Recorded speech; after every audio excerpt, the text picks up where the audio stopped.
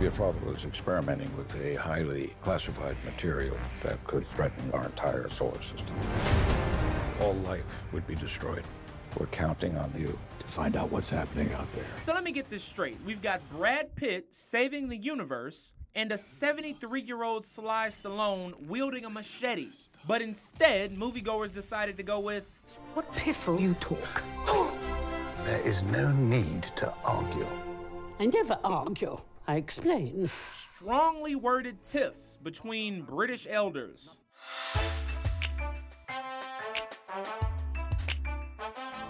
I want every surface in this house to gleam and sparkle. The post's just arrived, my lord. Heaven. What is it? The king and queen are coming to stay. What?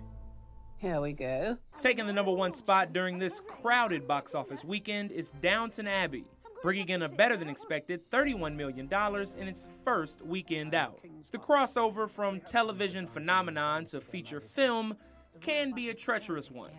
Case in point... Yo, Vinny. What's the matter? Your girlfriend lock you out of there anymore? No, my co-financier. You serious? My boys will break that door right now. I got the hamster here. He's crazy. I'm crazy. But for every Entourage-esque flop, there's a Star Trek-like success, and this Downton Abbey film is off to a great start at the box office. In fact, the $31 million debut is the best start in Focus Features history. What's happening to me?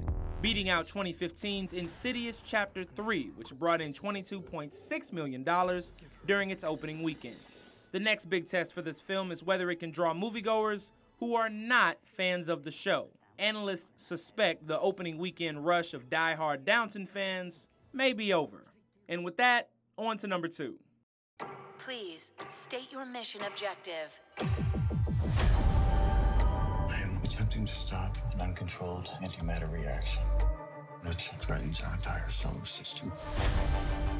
Taking the #2 spot this week and pushing Brad Pitt's summer renaissance onward is Ad Astra, bringing in an estimated $19.2 million in its first weekend out. In general, a $19 million debut is fine, but films about space tend to be more expensive than most. Explorer's been hit. Explorer, do you read? Gravity cost $100 million to produce. Interstellar's production budget was $165 million. Similarly, Ad Astra cost the folks at Fox $80 million to produce, which makes that $19 million debut a lot less impressive. But there's still hope for Brad Pitt and company. Ad Astra has fantastic reviews and is generating some Oscar buzz, which will hopefully give this film box office legs through award season.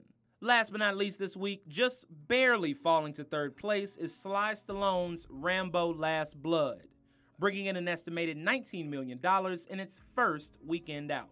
As for next week, from the studio that brought you How to Train Your Dragon 1, 2, and 3, the exact same premise, but with Yetis this time. Hey, boy. Or girl. Whoa. Yeah, you're definitely a boy.